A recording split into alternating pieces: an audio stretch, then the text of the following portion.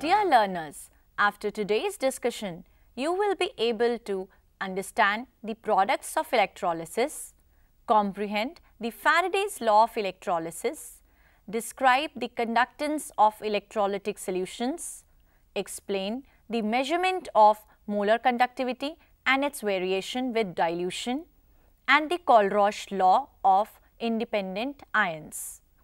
In our previous discussions, we already discussed about the galvanic cell, which is one of the type of electrochemical cell. Now let us discuss the second type of electrochemical cell, in which electrical energy from a source is supplied and it carries the redox reaction, which is otherwise non-spontaneous in nature. All these reactions basically involve the process of electrolysis. Electrolysis is the process of decomposition of an electrolyte when electric current is passed through either its aqueous solution or its molten state. The process of electrolysis is carried out in an electrolytic tank which is non-conducting in nature. We understand that electrolysis causes dissociation of the electrolyte into ions, which are directed towards the oppositely charged electrodes, where they either undergo oxidation by losing electrons at the anode or reduction by accepting electrons at the cathode. During this process of electrolysis, we get the products at the electrodes. These products depends on nature of electrolyte, concentration of electrolyte, nature of electrode, and the oxidizing and reducing species present in the cell. Let us now understand what would be the products of electrolysis of sodium chloride. We will take molten sodium chloride with an inert electrode of platinum. Molten sodium chloride is an ionic electrolyte which gives us the reaction as molten sodium chloride breaking into sodium ions and chloride ions. At anode, chloride ions undergo oxidation by losing 2 electrons, while at cathode, sodium gains 2 electrons and undergo reduction. Hence, sodium metal deposits at the cathode and chlorine gas evolves at the anode. We now consider aqueous sodium chloride with inert platinum electrode. Aqueous sodium chloride is a strong electrolyte and gets completely dissociated in aqueous solution. Water, which acts as a solvent here, is a weak electrolyte and is weakly dissociated. So, sodium chloride breaks into sodium ions and chloride ions. At the cathode, there is a competition between the reduction reactions. At cathode, sodium gains the electrons and the reduction potential is recorded as minus 2.71 volt, while the water gains the electrons and convert into hydrogen and OH negative ions.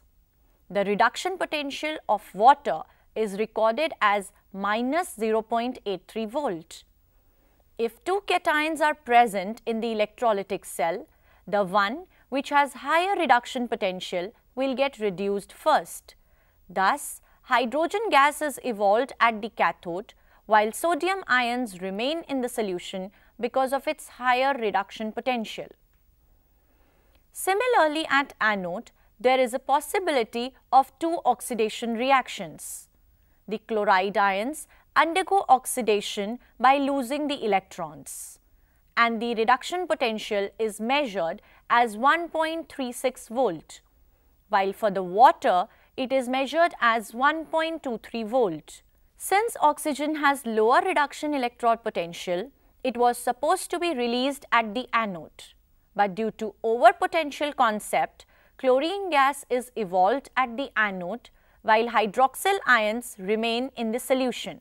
What is overpotential? When feasible processes are kinetically slow, then extra potential is required to make the process happen, and this is called overpotential. The quantitative aspect of electrolysis was first described by an English scientist, Michael Faraday, during 1833 and 1834. The relation between the quantity of charge passed through an electrolyte and the amount of the substance deposited at the electrodes forms the basis of two important laws known as Faraday's laws of electrolysis. According to Faraday's first law of electrolysis, the mass of the substance deposited or liberated at any electrode is directly proportional to the quantity of charge passed. Let W be the mass of the substance produced at the electrode when a charge of Q is passed through the electrode. So, W is directly proportional to Q according to Faraday's first law of electrolysis. This can be also written as W directly proportional to I into T because charge is the product of current and time. And we may simplify it as W is equal to Z into I into T, where Z is the proportionality constant and is known as electrochemical equivalent. It can be defined as the mass of the substance deposited by passing 1 coulomb of charge or by passing 1 ampere of current for 1 second through the electrolyte. Its value is equal to equivalent weight divided by 96500 and it is denoted as E. According to Faraday's second law of electrolysis, when the same quantity of charge is passed through the solutions of different electrolytes connected in series, the masses of the substances deposited at respective electrodes are directly proportional to their equivalent masses. Let us understand this with an example where same quantity of charge is passed through aqueous solutions of copper sulfate and silver nitrate and are taken in two different cells in series. Copper and silver gets deposited at the cathode in both the cells and their masses are equivalent to their equivalent masses. According to the law, mass of copper deposited upon mass of silver deposited is equal to equivalent mass of copper upon equivalent mass of silver. This can be derived from Faraday's first law as W is equal to Z into Q, that is electrochemical equivalent into charge. For the first electrode, we may write it as W1 is equal to Z1 into Q1 or as E1 into Q1 upon 96500. For the second electrode, we may write it as W2 is equal to Z2 into Q2 or E2 into Q2 upon 96500. Since the same charge is passed through the system, Q1 is equal to Q2 is equal to Q, and so we get the expression as W1 upon W2 is equal to E1 upon E2. Before we proceed to understand the conducting nature of electrolytes, let us understand the significance of some basic terms involved. Conductance is the ease with which the current flows through the electrolyte. It is considered as the reciprocal of resistance of electrolyte and is denoted as G. G is equal to 1 upon R, where R is the resistance. It is also equal to 1 upon rho L by A, where rho is the resistivity, L is the length of the wire and A is the cross-sectional area of the wire. From our previous knowledge, we know resistance is directly proportional to length and indirectly proportional to cross-sectional area, and rho is the proportionality constant called resistivity. The quantity L by A is called cell constant and is denoted by the symbol G star. and 1 by rho is called specific conductance or conductivity and is denoted as kappa. G is equal to kappa upon G star, or kappa is equal to G into G star. Hence, conductance can be defined as the property to conduct electricity in a cell with 2 electrodes of unit cross-sectional area separated by unit length. Thus, the units become ohm inverse, centimeter inverse. Ohm inverse can be written as Siemens, so the units can also be written as Siemens centimeter inverse. If we consider molar mass of the electrolyte, we may regard the conductivity of the electrolytic solution as molar conductivity. It is the conductance of all the ions produced by 1 gram mole of the electrolyte in solution and is denoted by lambda m. Lambda m is equal to kappa by C into 1000, where kappa is the conductivity and C is the concentration. It can also be written as kappa upon molarity into 1000, where molarity is denoted by capital M. The units then become ohm inverse, centimeter square, mole inverse. Both specific conductance or conductivity and molar conductivity change with concentration of the electrolyte. From the expressions discussed, we realize that conductivity of an electrolyte decreases with the decrease in concentration, both for weak and strong electrolytes. This is due to the fact that the number of ions per unit volume they carry, the current in a solution decreases on dilution, whereas molar conductivity increases with decrease in concentration. Conductivity depends on the number of ions and the mobility of these ions. Let us understand this with an activity. Let us take a beaker containing sodium chloride and connect it to a circuit which includes a LED bulb and a battery. As soon as the circuit gets complete, the bulb glows instantly. Let us now attach this circuit to a beaker containing acetic acid. What do you observe? The bulb glows with dim light. Let us start adding distilled water to this system slowly and gradually. What do you observe? The bulb starts to glow bright. The intensity of bulb increases as we add more water to the system. What do we infer? Sodium chloride is a strong electrolyte and conducts electricity readily. This is because strong electrolytes dissociate completely into its ions, and that is why the bulb glows bright. Acetic acid is a weak electrolyte which dissociates partially into its ions, and thus the bulb glows with dim light in the beginning. On adding the water, we enable the electrolyte to dissociate more, which increases the number of ions as well as the mobility of ions. This helps in conducting electricity and bulb glows gradually.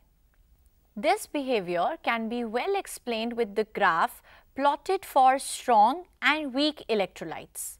The graph is plotted between the molar conductivity lambda m and concentration of the electrolyte C. When concentration approaches 0, the molar conductivity is known as limiting molar conductivity.